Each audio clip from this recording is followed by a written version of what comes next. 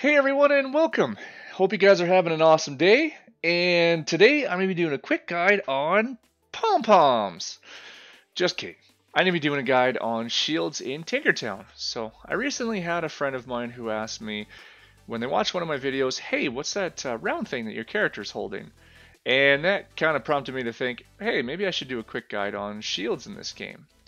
So with that, today I'm going to be discussing a little bit on how to get the different shields in the game and the different armor values that they have to offer your characters. If you haven't already seen, go to my channel afterwards and make sure to check out my videos to do with the different armor and weapon sets, some of the best ones that you can get in the game so far to date. And with that, let's head on over to the workshop and check out my guide on shields. So shields are quite an important piece of gear to both help round out your armor set and increase your armor value in this game. Increasing your armor value in this game is important for a couple of reasons. One of which is because some of the encounters that you come across within Tinkertown, some of those enemies can be pretty tough and they will hit you down and knock you to 0 hit points pretty quickly. The higher your armor value on your character, the less damage you take from them. And that being said, at the start of this game, your character only starts with a base level of 100 hit points.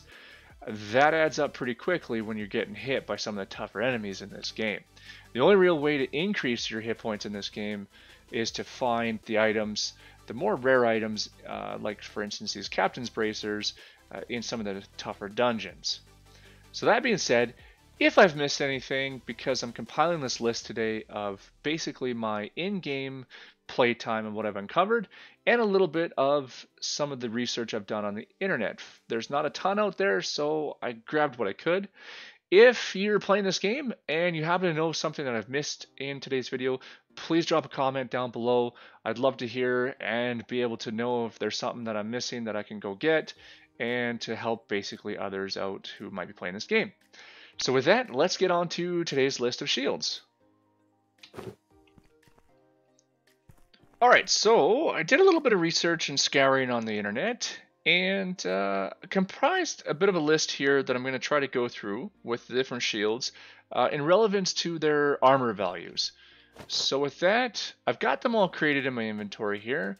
I did them up earlier, and I'm going to show you guys the armor value per each shield as you go along. And I'll give you a bit of a guide as to how to make them. So we're going to start off with the wood shield. So take this one off as it's kind of currently the best one that I have so far.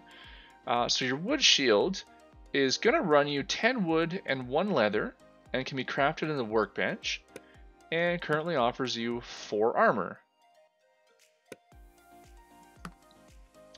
Next up we got the bone shield, which is going to run you 10 bones and 1 leather and can be crafted in the bone workbench over here, and currently offers you a score of 5 armor points. So armor just went from 35 to 40.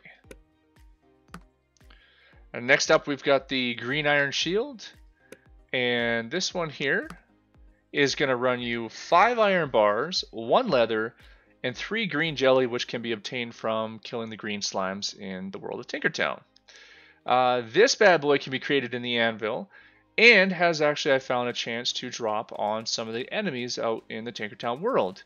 Now, if you are lucky enough to get this to drop for you, it's a great little shield early on in the game, and I mean, at the end of the day, you're saving all those resources, which is kind of cool, especially when iron is a little bit more scarce to find at the beginning of the game. So that's your green iron shield, and next up we got the cactus shield. So your cactus shield is, you guessed it, gonna run you 5 cactus pieces and 2 leather, and can be crafted in the workbench. And this thing is gonna give you an extra 8 armor score. And that is your cactus shield.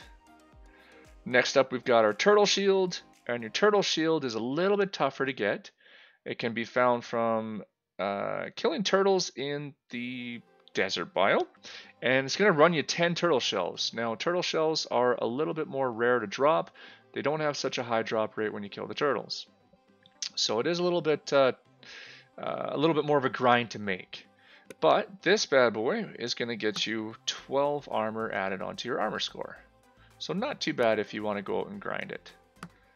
And that's your turtle shield. And next up, we're gonna pull up our chitin shield. So I was currently running with this one up until I got the ice shield.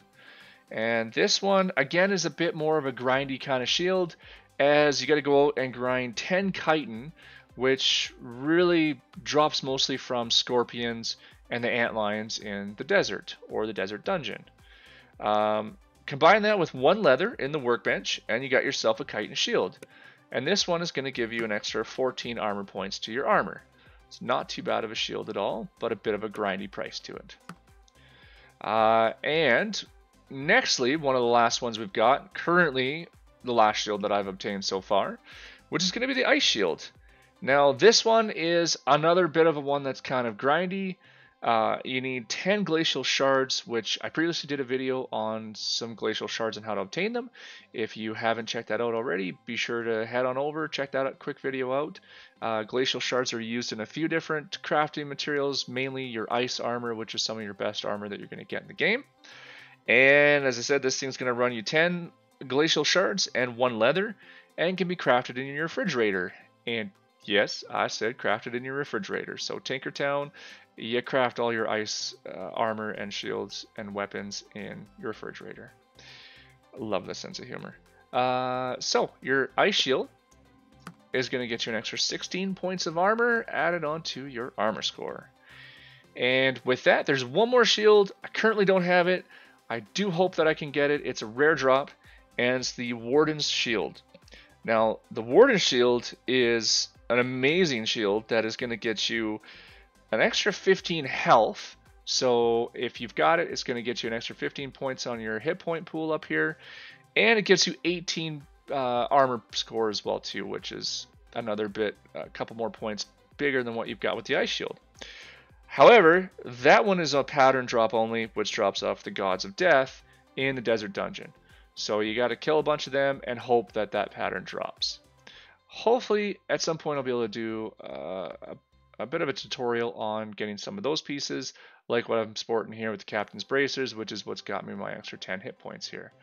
That's really currently one of the only ways you're going to get extra hit points in this game. So with that, that's going to do it for today's video with the shields. So I hope you guys enjoyed this guide, and if you did so, and if you found that it helped you out, maybe you're new to the game, hopefully you're trying this out, because it is a fantastic early access game, having a lot of fun with it. It's got a very affordable price point on Steam, and you guys should definitely check it out. And if you did find yourself finding this helpful and you enjoyed it, please drop a like for me. Super appreciative of all the support I get. It's amazing. You guys are amazing, and I hope you guys have an awesome day.